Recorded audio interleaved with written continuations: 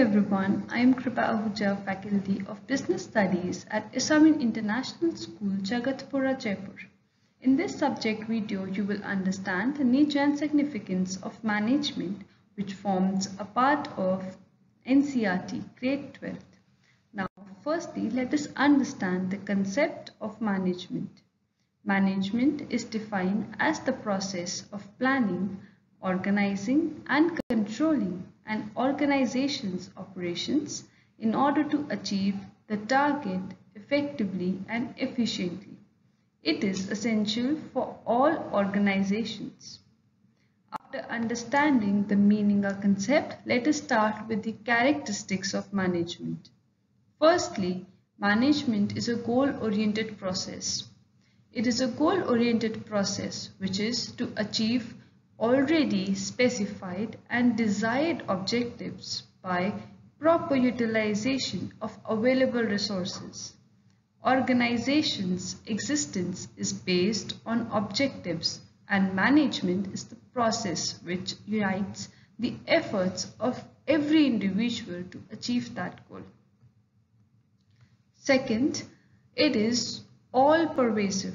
When we talk about all-pervasive, it means that it is going to be in all types of organizations, be it big, small, profit or non-profit making. Management is common to all organizations, whether economic, social or political.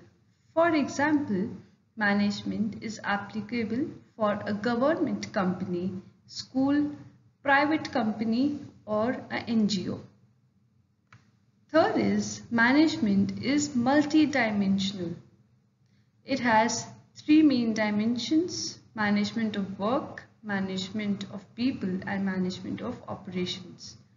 It consists of a series of functions, and its functions are being performed by all the managers simultaneously. Next that we have is management is a continuous process. It is a series of continuous, composite and separate functions which are performed by managers all the time. Next that we have is management is a group activity.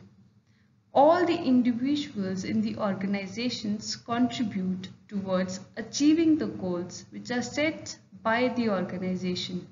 It is a group activity since it involves managing and coordinating activities of different people as a team to attain the desired objectives by the organization.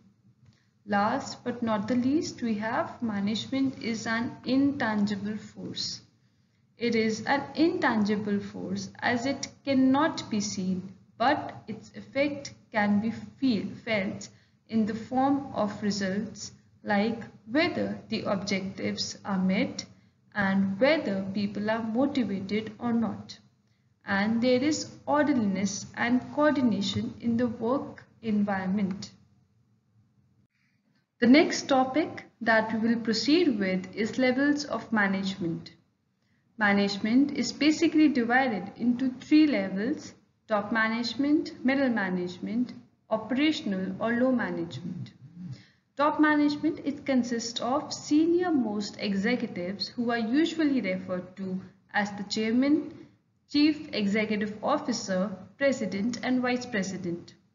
The main task is to integrate and to coordinate the various activities of the business, framing policies, formulating organizational goals and strategies. The next level of management is middle management. They are usually division heads who are the link between top and lower level of management. It consists of departmental heads, plant superintendents, and operational managers. The main task is to interpret the policies of the top management and to ensure the availability of resources to implement policies, to coordinate all activities, to ensure availability of necessary personnel and assign duties and responsibilities to them. The last level of management that we have is operational management. It consists of foremen and supervisors, etc. Main task is to ensure actual implementation of the policies as per directions, bring workers' grievances before the management, and maintain discipline among the workers. The next topic that we have is objectives of management. There are basically three types of objectives of management. First is organizational, second is social, third is personal. Let us start with the organizational objective first. Organizational objectives can be divided into survival, profit, and growth. Survival, management by taking positive decisions with regard to different business activities ensure survival of business for long term. Profit, it plays an important role in facing business risk and successful running of business activities. Growth, management must ensure growth which can be measured by increase in sales, number of employees, number of products, additional investment, etc. Next objective that we have is social objectives. Social objectives is to provide some benefits to the society like applying environment-friendly practices in the production process and giving employment to disadvantaged sections of the society, for example, TISCO, ITC and Asian Paints. Last but not the least, we have personal objectives. Personal objectives is to focus on diverse personal objectives of people who are working in the organization which need to be reconciled with the organizational objectives. I hope this was clear to you. The last topic that we have for today is importance of management. The first importance that we have is achieving group goals. Management creates teamwork and coordination in the group. Managers give common direction to individual efforts in achieving the overall goals of the organizations. Second objective that we have is increases efficiency. Management increases efficiency by using resources in the best possible way to reduce cost and increase the productivity. The third that we have is create dynamic organization.